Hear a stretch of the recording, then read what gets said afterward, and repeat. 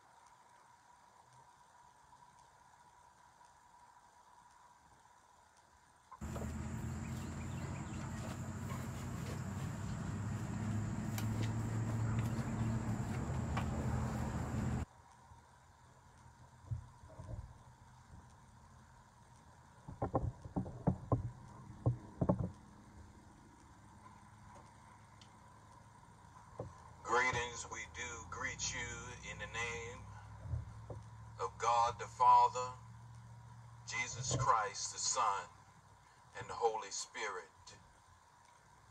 Before we get started with Glenn Robinson's services, I'd just like to ask you if God's been good to you. Won't you give God a hand clap of praise? Oh, come on, you can do better than that because he woke you up this morning and started you on your way. Amen, amen, amen. This is a homegoing service for my father on this day. We're going to start with the services here, the order of services. We're going to ask First Lady Sarah Priester to please come and bless us with angelical singing. Then we're going to have Reverend Dr. Chauncey C. Priester come and give us a scripture reading and a prayer of strength. And I'll be back to greet you from there. I am convinced that my Godfather lived his life by the words of this song, and I pray that you would find comfort in these words. You know my name.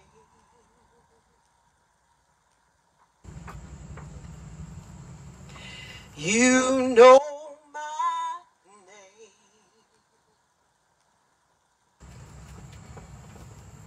And oh, how you walk with me.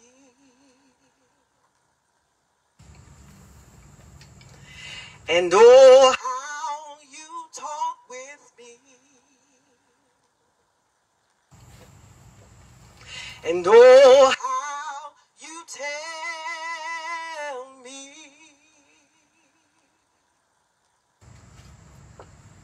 that I am your own. You know my name. And oh, how you walked with me. And oh, me. And oh, how you tell me that I am your own. So now I pour out my heart to you. This is what Brother Glenn would say. I'm here in your presence. I am made new. So now I pour out my heart to you. I'm here in your presence. I am made new.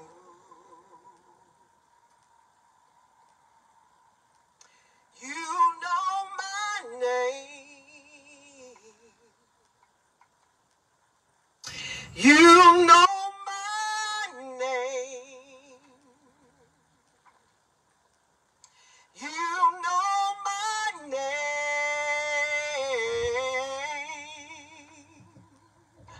You know my name. And oh, how you walk with me. And oh, how you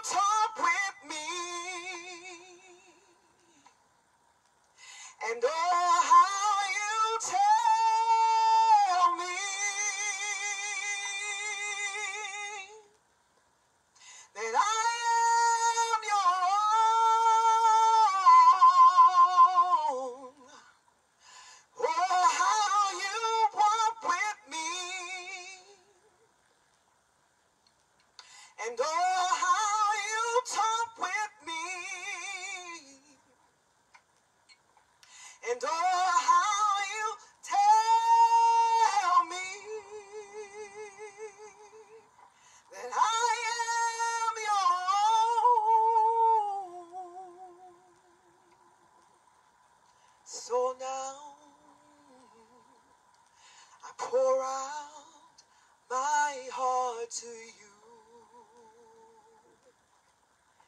I'm hearing your presence. I am made new.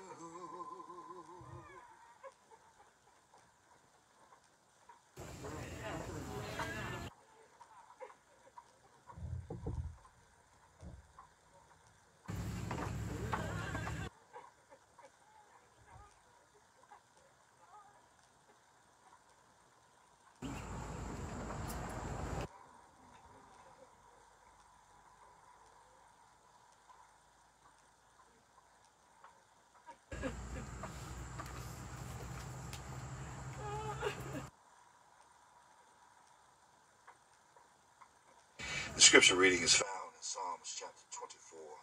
It says, "The earth is the Lord and the fullness thereof, the world and they that dwell therein. For he hath founded upon the seas and established upon the floods. Who shall ascend into the hill of the Lord? Who shall stand in his holy place? Lift up your heads, O ye gates, be ye lifted up, ye everlasting doors.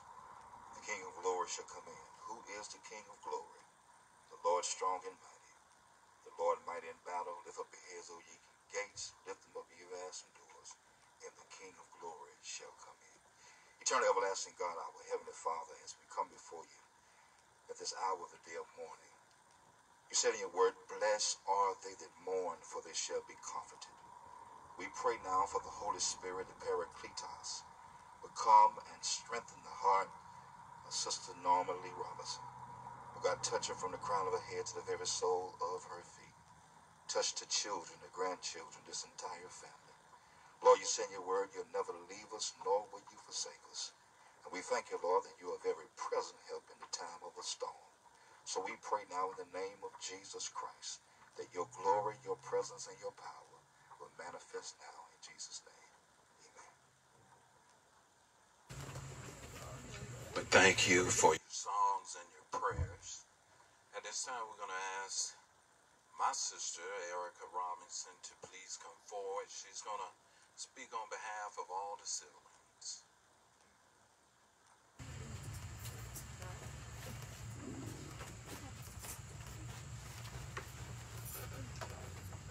Thank you.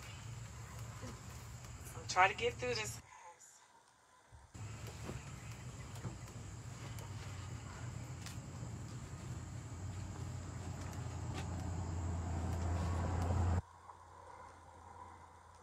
I am speaking today representing all of my siblings, Yvonne, Kim, Rob, and Tracy. On behalf of the entire Robinson family, we want to thank each of you for all of your acts of kindness. Because of the pandemic, receiving traditional warm hugs and house visits was not allowed. But our family, friends, church members, and co-workers have made this most difficult time of our lives bearable through your thoughtfulness and generosity of phone calls, text messages, cards, monetary gifts, and food. Again, we thank you all so much. To our mom, Dad's wife of almost 60 years, we are here for you, Mommy. We know you're going to have sadness and feelings of loneliness. You don't get to spend 60 years with somebody and not have those emotions. You know that Dad loved you, so let your good memories ease those feelings.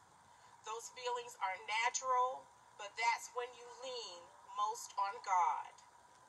We stand with you, Mom, and remember you have a strong family unit that is supporting you. On Thursday, I was having a moment, and as Tracy was comforting me, she said, "Erica, none of us have any regrets." I stopped crying, and I looked at her, and I told her, "Thank you for saying that." On Saturday, when I speak, that is where I'm going to draw my power from.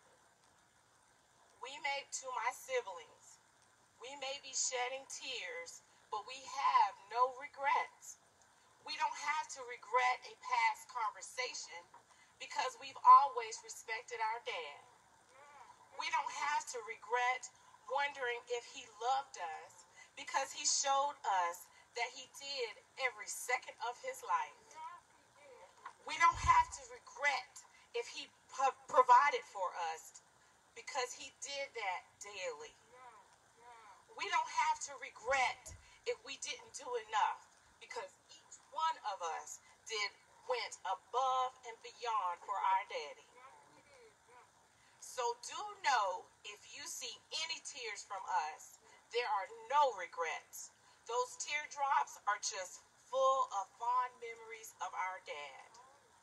We all are blessed to have dad live to be 88 years old. That is a lot of years on this earth. I won't go over his 88 years, but I do want to share from his last week of life. Because of COVID and our parents being in their late 80s, we decided to do extreme shelter at home. Just because we didn't visit with them physically, we did videos and phone calls several times a day. Rob, Yvonne, and Kim would always do wellness checks, making sure that they were okay. We all brought them supplies, masks, gloves, lots of food and drinks. But last week, Tracy and I said we have had enough of not seeing them. I came here on Monday and Tracy came on Friday. Daddy was so happy. On Saturday, all of us was at the house. He said, I'm so proud of all 5 of my children are here taking care of me and my wife. He said, I love all of you. Dad's not big on emotion, but we can see by the huge smile on his face and feel in our souls nothing but joy. Not happiness, but joy. Nothing but a merciful and loving God would allow us to come together for what we now know is our last family gathering. Even in his very last moments on this earth, Dad was thanking Mom and us for everything and showing us how much he loved us. We thank God that Dad's last moments was joyous, and we find peace and comfort that he loved, knowing that he loved his entire family. To our uncles, Uncle Sugar Boy and Uncle Petey Boy, Daddy loved you both, and he is entrusting Mom and all of us to the 2 of you. In closing, I would like to share a letter from Tracy and I's pastor from 2nd Calvary Baptist Church in Charlotte, Reverend Dr. Ralph McCormick. Although this letter is addressed to Tracy Robinson Ellis and Erica Robinson, it is befitting for all of our siblings. Dear Tracy Robinson Ellis and Erica Robinson, we are so sorry to hear the loss of your father, Mr. Glenn Robinson Jr. The loss of a father is a painful time in our lives. Fathers are the heads of households and symbols of strength in our homes and in our lives. When they leave us, we question from where that strength will now come and from where that leadership will now come to. The strength and leadership of your father will be missed, but the love, strength, and leadership of your heavenly Father will never leave. He is where all strength and power originate and where they end. Your father knew this, and this is where his strength came from God. I know that if your father were there, he would tell you to lean on God's power to see you through this difficult time in your life and to carry on his heritage of being a godly man. I know that you will. Please remember that you are not alone. You have a family in Christ. All of us at 2nd Calvary Baptist Church are here to share the journey with you and are praying for you and your family during this time. May the grace of the Lord Jesus Christ and the love of the Father and the comfort of the Holy Spirit be with you always. Yours in Christ,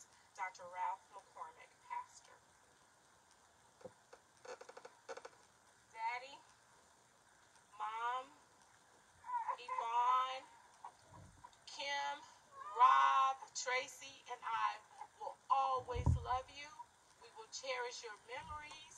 And until we meet again, we love you, Daddy. We love you. Erica, we do thank you for all the kind words on today.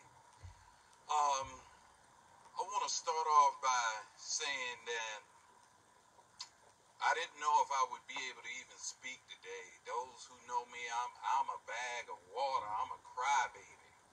I don't mind telling you that. I'm a crybaby. I'm the biggest crybaby there is.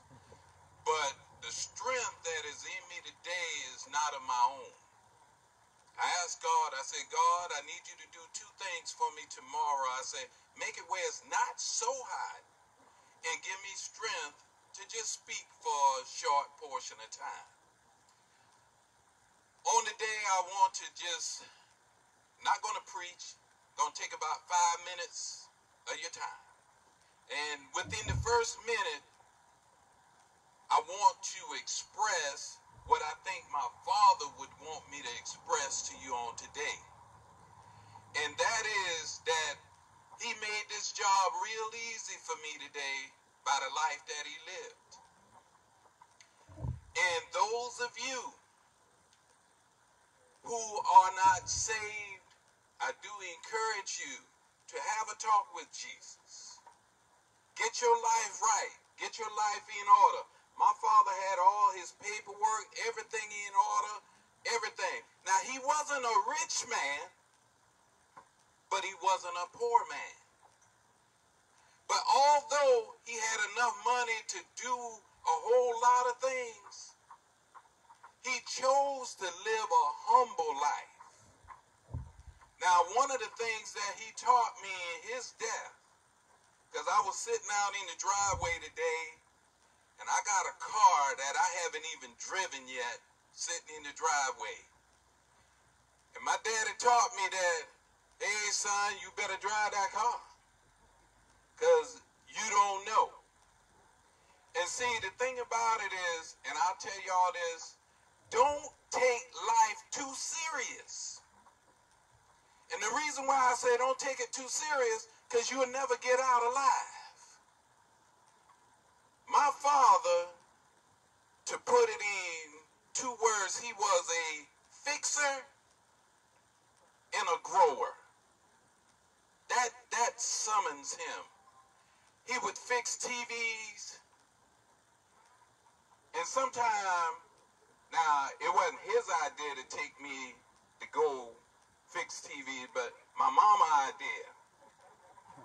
And it took me until I was grown. I didn't know I was a double agent back then. And when we come back, Mama fix me some ice cream and say, hey, son, how did everything go? And just talk. So I know what she was doing as a grown man, but I didn't know it then. But my dad would have this little orange-looking case and a little green-looking case. And one of it was a tube tester. And the other one was tubes. And he would open up the back of that TV and he would go in there and he would make sure when he left, the people were smiling because he had repaired the TV. He could fix anything around the house, whether it was plumbing, electricity. Matter of fact, that house y'all see on 601, we built that house. I remember my mama says, don't work them so hard, Glenn. It's 1 in the morning. Let them go to bed. We got to finish this. Now, if you want to get a hammer and help, you can help. But we going to finish this job. So Dad, he was a no-nonsense kind of fella. But see, what I want y'all to realize, it was Glenn Robinson, and then there was June. I love Glenn Robinson, and I hated June. Because June would cut my butt like there was no tomorrow, but Glenn would hold me on his shoulders and hug me. But now, one thing I must say about my dad, he would always give you a fair trial. But now, In the fair trial, it always ends the same way. But it would go like this. He would say, Kim, didn't your mama tell you to wash the dishes? Yes, sir. Did you wash them?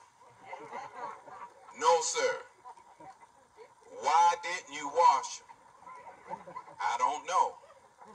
Go get my belt.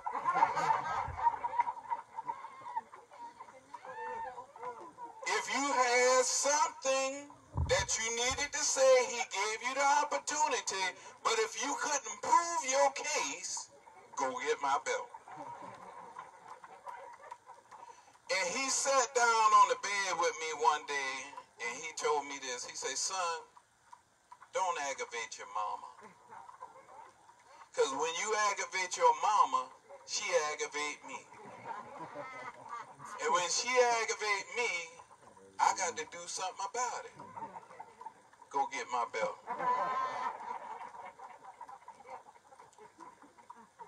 Then there was the grower side. My daddy believed in planting it, watering and feeding it, and letting it grow. He did that with his brothers. His brother, my uncle, Uncle Sugar Boy, didn't try to control them, he allowed them to grow. Janella stood by my mother and father all the days of their life, and I thank you, because at one point I was the only one here, and Janella was the help that kept me from running the road so heavy. So I thank you, Janella. Yvonne has watched my daddy and helped him through thick and thin.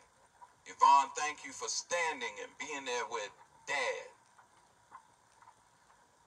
His godchildren, they did not fail to include him in all of their things that they did. They made him feel special. And I thank both of you for the job that you've done. My in-laws, Sarah and Thomas, we would always go out to dinner. And see, y'all might not know this, but Thomas is a big baller. He like to pick up the check. See, I act like I want to pick up the check, but he actually picks the check up. I thank you for that. Tracy, we call Tracy the bouncer. Anything need enforcing, the enforcer will take care of it. My brother Glenn, he's always been right there. Matter of fact, he helped me out tremendously, because it would have been a lot of stuff I had to do, and he didn't find it robbery to leave his high house in North Carolina and come back to South Carolina, because his heart desired to be there for his mother and his father. And then the baby girl of the family. Now, Erica,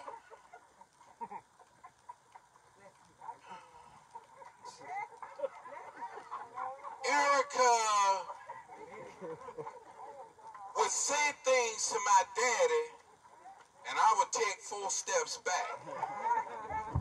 Because I'm looking for June Robinson to just knock her out of her shoes.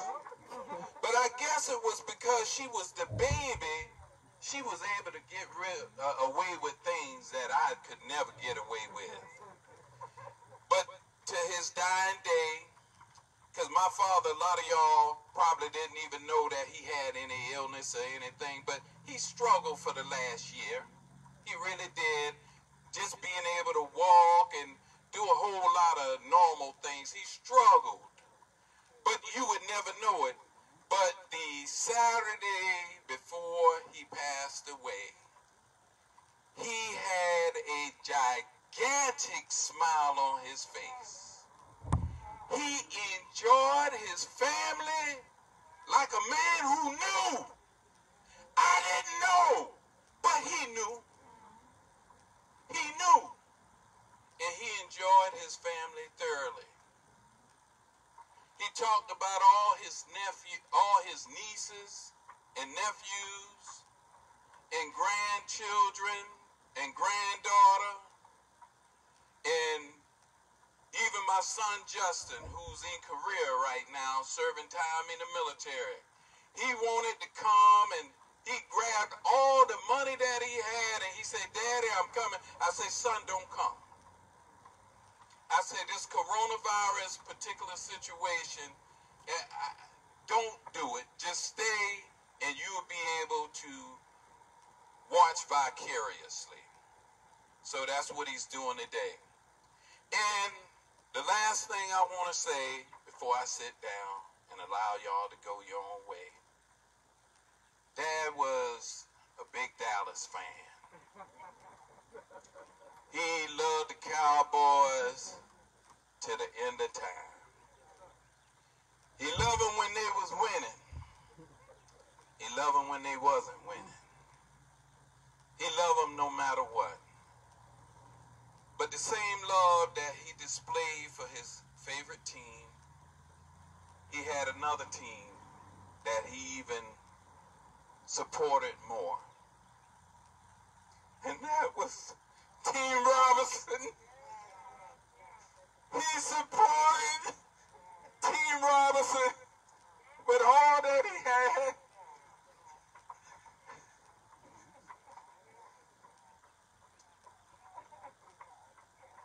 He was my first baseball coach, my first basketball coach, and football coach. And one day he went out and he bought a pool table and he brought it home. And he done beat me in basketball, football, and baseball. But I was a pool shark. So I said, I got him now. Do y'all know my daddy was a bigger pool shark than me? So I had to get him on something. So I went and got an old piece of plywood and put it over the pool table and made a ping pong table. And I said, I got him now. Because I would go up on South Carolina State College and I would beat everybody on South Carolina State College. So Daddy grabbed the ping pong paddle, and I said, I just played and let him win the first serve. So he said, you ready? I said, yeah. He threw the ball up and backhanded, and I didn't even see it. He said, that's 1-0. In other words, I wasn't able to beat him in anything. And I do want to share this with you, and then I'm going to sit down. In my father's older age, he sat down with me and he told me some of his flaws. And I'm telling you this because I don't want you to think that he was a perfect man. But he was perfect for his family. God bless you. May heaven smile upon you.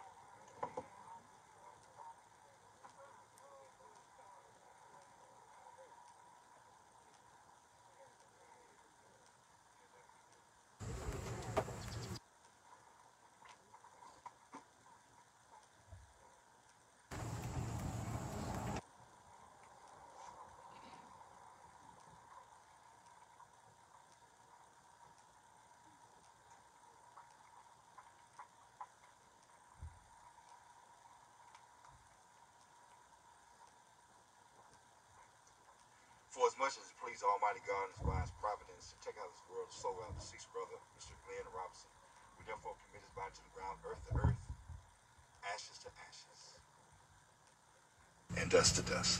Let's all join in and recite the Our Father prayer. Our Father, which art in heaven, hallowed be thy name. Thy kingdom come, thy will be done, on earth as it is in heaven. Give us this day our daily bread, and forgive us our trespasses, as we forgive those who trespass against us. Lead us not into temptation, but deliver us from evil. For thine is the kingdom, the power, the glory, forever. Now may the grace of our Lord and Savior Jesus Christ, the love of God, the sweet communion of the Holy Spirit, may it rest, rule, and abide henceforth and forevermore. Let us all say amen.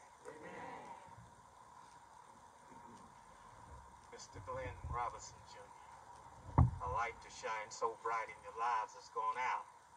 Just remember, God only takes the best for himself.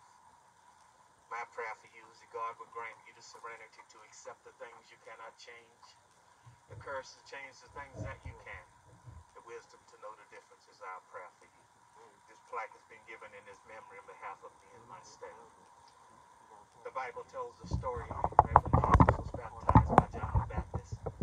The Spirit of God ascended from heaven in the form of a dove. It is for that reason that we hold this beautiful white dove before you, symbolic of the flight that we must take to be at rest. It is the songwriter who wrote, "Some glad morning when this life is over, I'll fly away." It is in the 55th Psalms of David that states, "For if I had wings of a dove, for then would I fly away and be at rest." Flown, Brother Robinson, take your rest. I love you best. When this family's had a moment to compose themselves, a formal thank you will be forthcoming. But they would have me say to you at this time, thank you. God bless you. Stay safe. Stay safe. This concludes our services.